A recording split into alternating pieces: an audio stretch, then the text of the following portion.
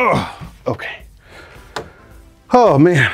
Hey guys, what's up, man? I'm glad y'all showed up. Well, why do you show up after the work is done? See, it'd be the ones that's closest to you, man. Y'all, you show up when the work is done, I'm all sweaty and stuff. Anyways, let me talk about these, what are these, the Skullcandy Hesh 3.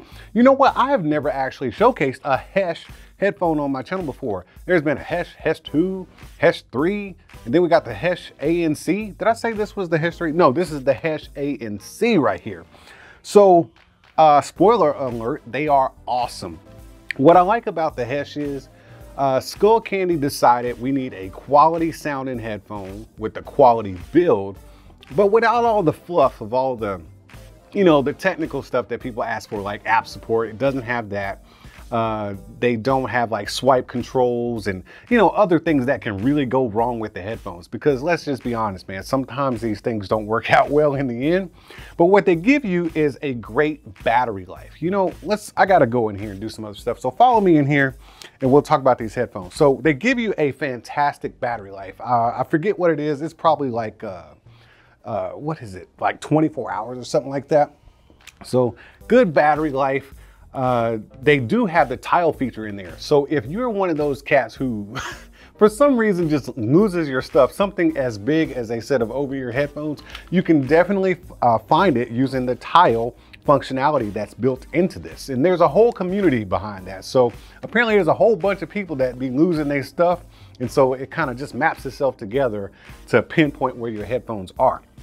But as far as technologies go, that's it outside of the ANC, which we will test later on, man. Don't get your panties all in a bunch.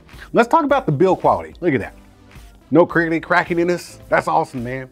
These are well-built headphones and they are flexible, and I don't feel like they'll be breaking, you know, with a moderate use. If you're super abusive with your stuff, then just don't buy headphones. Because they're gonna break if you are abusive with your stuff. But these are quality built for the average person. They do swivel, so they swivel in and out, and then they do fold. They do come with a carrying pouch. Let's come over here and look at this. They do come with a carrying pouch. So you'll get this in there, and then you'll get your USB-C charging cable, as well as a, does this have an inline mic in there? I didn't even check.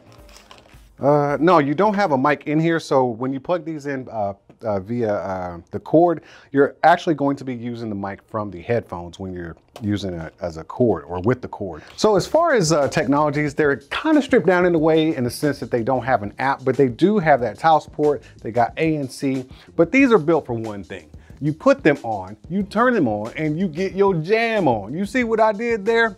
So the Hesh ANC, they got a quality build, quality sound, and that's really all you need. Now, as far as the button layout, they do have a typical Skullcandy style of button layout with your plus and minus up here. Everything's kind of like on one strip of neoprene. And once you get adjusted to it, I actually adjusted to it really quick. So once you get adjusted to it, you know, it's gonna be really easy to figure this out. That button up at the top is your ANC button, and it will control, if you single tap it, it's gonna either turn the ANC on or off. If you double tap it, that engages your ambient sound. And the center button, which is the play and pause, that also doubles as your power button. That's the multifunction button. Other than that, seriously, man, no swipe controls, no nothing else. This is straight about music right here. And I'm gonna tell you right now, I love it. Now, as far as comfort, if you have had the Crushers or the Crusher, if you've had the regular Crusher wireless, if you've had the original Hesh or Hesh 2 or Hesh 3, if you've had the Venues, if you've had any of the Crusher lineup, the Evos or whatever, it's all gonna feel the same. They feel the exact same as those.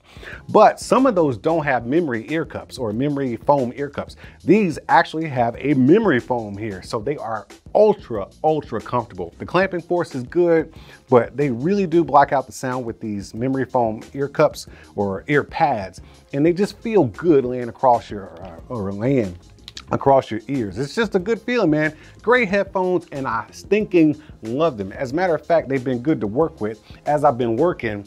Yeah, you're gonna have some sweat buildup if you're working out and stuff like that. But for the most part, you're gonna be very comfortable using these headphones right here. But you know what? Let me put my shoes on because we gotta take a trip outside in my controlled environment so we can test out all the noise cancellation and stuff like that. You ready? Let's go. All right, guys, I'm here at my highly controlled laboratory where we have paid actors and stuff. We actually had enough money in the budget today to build a backdrop of Home Depot, so that's nice. We need to applaud the guys who built that backdrop, and let's applaud all these paid actors. We even got a street here for you with people driving through, so this is nice. And right now, you're actually hearing the call quality of the microphones in the headset. So if you were talking to a buddy, this is probably what they're going to hear. Give or take a little bit, you know what I'm saying? This is a quality or controlled environmental test. So, you know, got to take that with a grain of salt. But I'm not going to do a jam session today. What I will do is I'm going to put this microphone in this ear cup. I'm going to play some YouTube copyright-free music so you can see if there's going to be a shift in audio quality or any degradation or anything once you turn on the ANC and stuff like that. So I'm turning off this recording right now. So right now you're actually getting recording from the actual microphone that I have on my lapel here. And I'm going to go into my music player. Hold up, man, hold up. Going into the music player. Hold on. All right, so we're there. And I'm gonna take this microphone, put it in this ear cup. You're not gonna get stereo sound, okay? So I don't wanna see any comments about, you know, nothing. You're gonna get mono sound from one ear cup, but you will hear music. Here we go.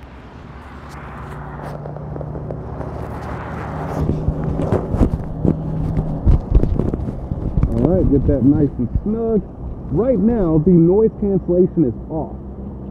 Noise cancelling on.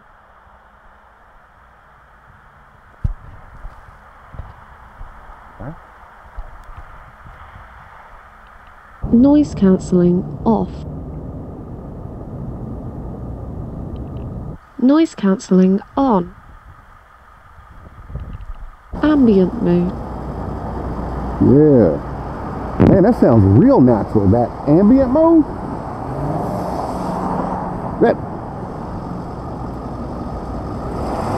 Noise cancelling on. Oh man, that noise cancellation is good. You can't hear any of the traffic.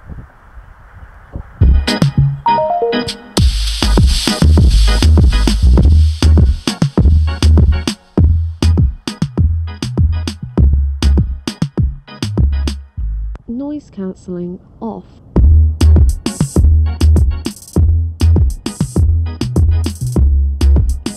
Ambient mode.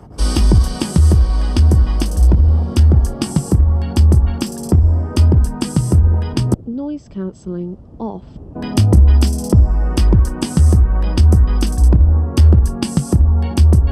Ambient mode. Noise cancelling on.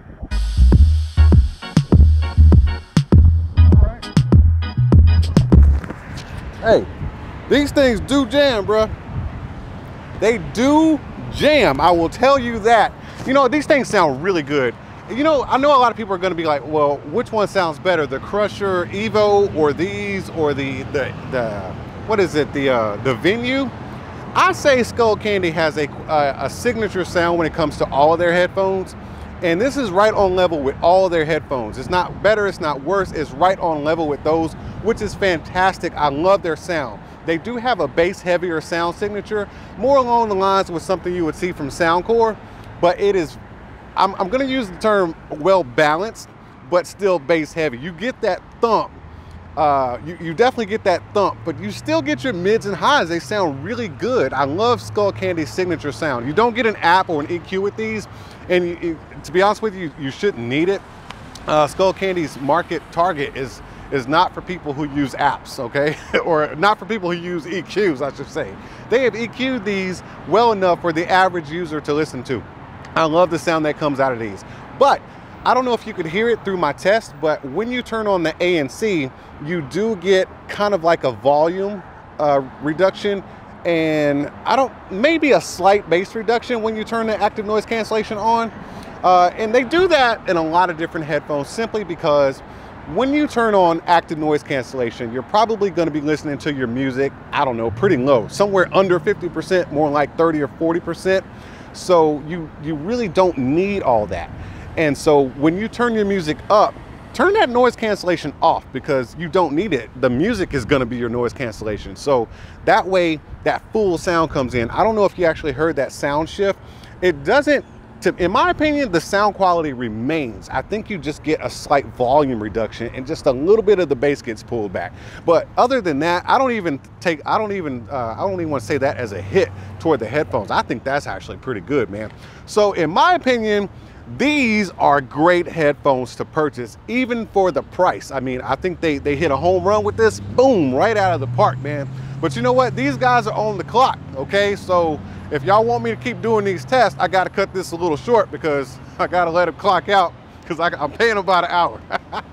Anyways, man, y'all got to get out of here. I got to go into this fake Home Depot and get some building materials for my soundproofing at the laboratory. So y'all keep being good to each other, and I'll see you when I see you. Whoa, whoa, whoa. Let me get this straight. You sat through this whole video, the whole thing, and never once decided to hit the subscribe button or the like button? Man, it'd be the ones closest to you. I see how you are. Are you not entertained? Are you not entertained? Is this not why you are here?